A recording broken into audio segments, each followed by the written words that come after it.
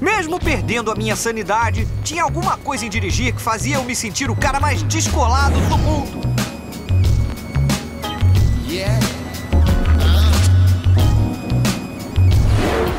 A única coisa melhor do que ir dirigindo pra escola era estacionar na frente dela. Nossa, Cris! É você mesmo? Sempre suspeitei que você escondia há alguns anos, mas não que já dirigia. Quando tirou a carteira? Eu não tirei carteira. Por que tá dirigindo? E onde conseguiu um carro? O carro é do meu pai. O que tá fazendo com ele?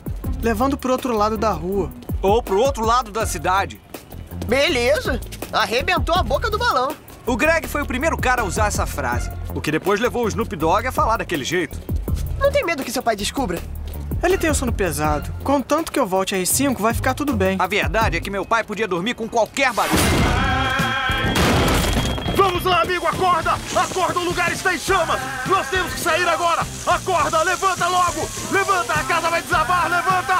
Corre, corre! Acorda, acorda! O pessoal já viu isso? A gente vai arrebentar. Greg, não pode contar isso pra ninguém. Se um professor descobrir e chamar meu pai, eu tô morto. Não pode contar isso pra ninguém, ouviu? Seu segredo tá a salvo comigo. Não tá, não. Oi, Cris. Eu soube que veio com a máquina do seu pai. Legal. Oi, Malcolm Piloto X. Soube que veio com a banheira do seu pai. Legal. Oi, Cris. Soube que você tem pai. Legal. Greg, eu não disse pra você não falar nada sobre o carro? A escola inteira já sabe. Cara, me desculpa. Você veio de carro e eu sei disso. É o mais perto que eu cheguei de me tornar popular. Conhece a Jennifer Thompson? Sei, e daí? Quando eu chego perto dela, a língua trava. E finalmente eu tinha uma coisa pra dizer.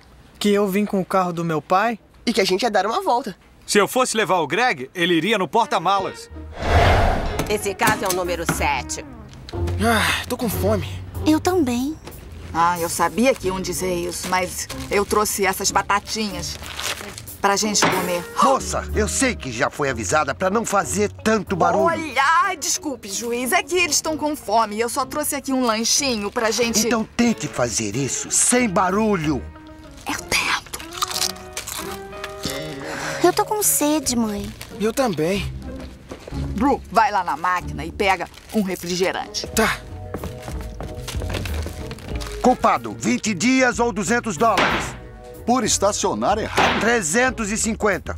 Mamãe descobriu que o juiz era dureza. Com a lanterna traseira quebrada. 10 anos. 10 anos? O quê? Andando, eu disse. Mas se tivesse as curvas certas... Culpado. 6 meses, prisão domiciliar. O quê? Na minha casa. Ah, tá. Ok. Tá ótimo. É isso aí. Ei, pega o telefone. Tomara que a mulher dele não esteja em casa na hora. Multa por velocidade também. Não tem cara de quem corre muito.